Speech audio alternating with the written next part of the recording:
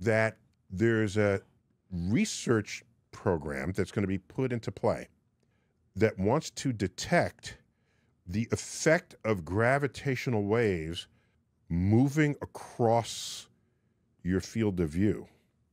So if you have a pulsar, which has very, very precise spinning rates, the most accurate Set a clock by it. You can set a clock by it, okay? Right.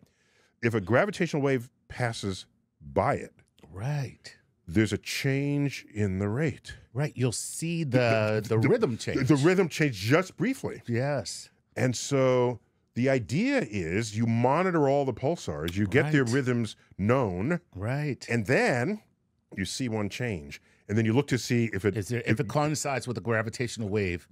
Well, that would be the evidence of one. Now you see if it moves to the next one and then the next one. Oh, right. At the speed of light. And now you would see the consistency across each pulsar. Correct. And you'd be watching a gravitational wave move across the medium of space. Yes. That's amazing. Yes, yes. And we're not there yet, but that's